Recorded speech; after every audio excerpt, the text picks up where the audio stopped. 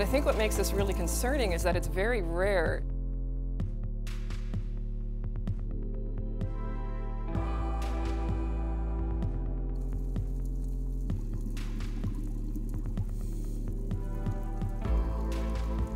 It's very alarming to find that there's something that is behaving like an invasive species. This is a nuisance seaweed, and we don't have a name for this alga. That's rare. You don't typically find something coming into an environment and causing this level of alarm and simply not knowing what it is or where it might have come from.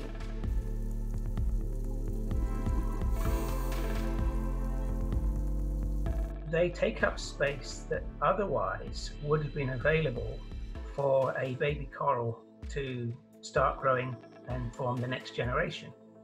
And so they kind of usurp space, and they're very good at that because they can grow very rapidly.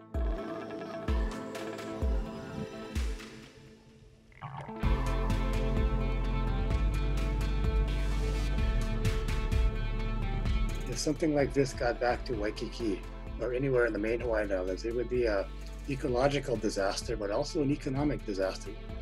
You can imagine what that would do to tourism, to have an algae like this overgrowing the reefs.